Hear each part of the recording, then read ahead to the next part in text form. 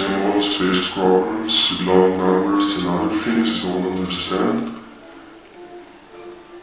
Well then, here it is, ikarus, the first theoretical rocket.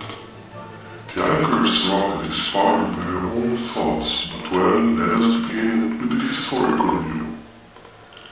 The whole process of liftoff is environmentally friendly. The first stage is powered by the heat. Yeah, that's right, kids. That's the place that your parents told you about. Its guidelines are placed on Tesla's cable, a theoretical backbone of free, environmentally friendly energy. If you don't know, Tesla was a Cirque scientist, which inventions mainly remained unknown because of his bad drinking habits. So, ikarus is guided by Tesla's cable and the power of the heat rising from hell. But where does your part fit in? Just looking at the ikarus, your brain produces around 5 watts of free energy that we can use for our ikarus. And it's easy too.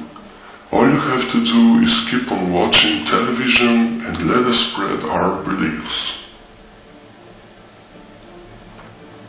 ikarus, the first theoretical powered rocket.